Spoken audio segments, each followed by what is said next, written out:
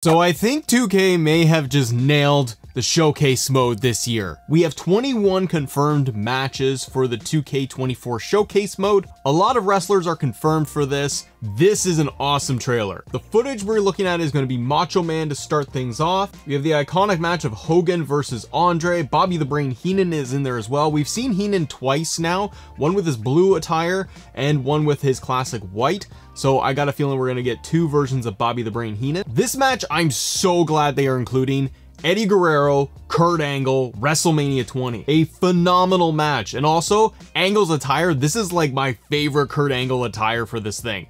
I also really love, guys, the WrestleMania 20 that they are doing here in Madison Square Garden, because you're getting that unique arena. You have the Tron, the doors, right behind Eddie Guerrero in this shot. So I'm gonna guess that we're gonna have even more templates when it comes to custom arena, because we are gonna be able to get that logo on there, maybe substitute it out, create our own Madison Square Garden unique arenas. This shot is awesome. Then we can confirm that we are gonna get HBK Undertaker WrestleMania 25, Shawn's classic white gear that he wore for this, facing off against the Undertaker. The stage designs, the arenas, they're putting a lot of attention to detail in this, in terms of the size, scope, and like remaking them to look just like that of the WrestleMania. This I'm so excited for, and also very curious. WrestleMania 17, Austin versus The Rock. It's in the game. It's one of the showcase matches, but the big question for me is going to be, how are they going to finish this off? Vince McMahon, as you guys know, WrestleMania 17, Austin sides with McMahon. McMahon tosses the chair into Austin. He beats down The Rock to no end. Wins. Shake hands with McMahon. There's no way they're putting that in there with Vince. Vince is completely out of WWE at this point. WrestleMania 17 Arena, the show, the pay-per-view, is one of my absolute favorites. I am so happy that we are going to get The Rock, this version of The Rock. We have this model of Austin. We got more different models that they're showcasing here. So we're going to get, finally, WrestleMania 17, the older version of The Rock in there. I hope they're going to put in more of the classic theme music too. Also, this just struck me. I don't think they're going to do it, but oh my God, I'd be so happy. WrestleMania 17, Stone Cold Steve Austin came out to his Disturbed theme song for his entrance.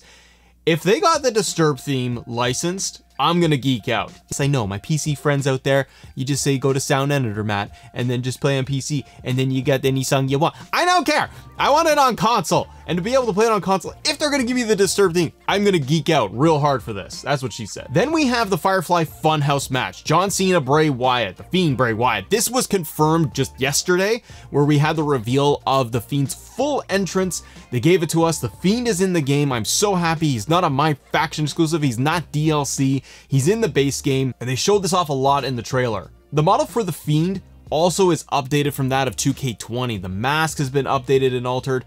It's fantastic. We're also getting the WrestleMania match of Stone Cold Steve Austin versus Kevin Owens.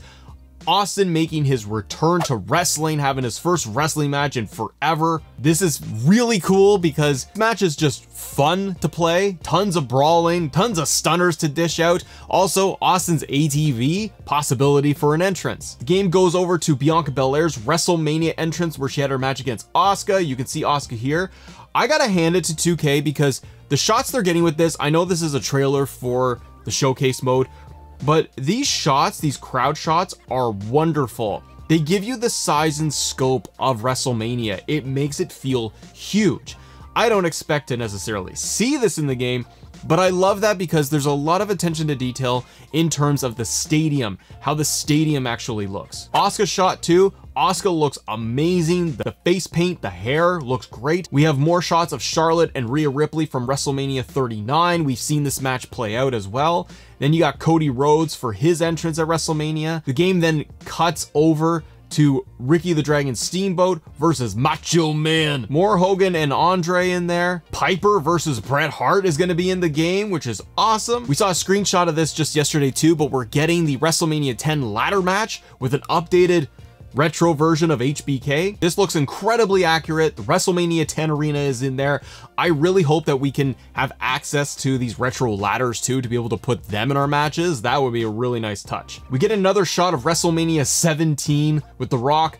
the retro version of The Rock, a nice clear picture of him, and you got him doing the people's elbow. Hey, the people's elbow comes off. Hopefully that's not a glitch. No sight of McMahon at that point, but the arena shot for WrestleMania 17 does look great. We got another shot of Eddie versus Kurt Angle here. Lots of t-shirts of DX, Rey Mysterio in the background too. I love it. And very excited to see there is going to be a match for the Firefly Funhouse. There was the cinematic match. And this also confirms Firefly Funhouse Bray and Prototype Cena, Thugonomics Cena as well. So we're gonna be able to play this. So I'm really curious about this, how they're going to do this. Is it going to be a real mixture of just these little moments where you're gonna be able to execute a move onto the Fiend, onto Bray Wyatt? Really, really cool. But it does mean, guys, that we're gonna get the Fiend for sure. Firefly Funhouse Bray is in there. The alternate models for John Cena are going to be in the game again. I would really think that the up-to-date current version of Bray Wyatt is going to be in the game from his last run with WWE.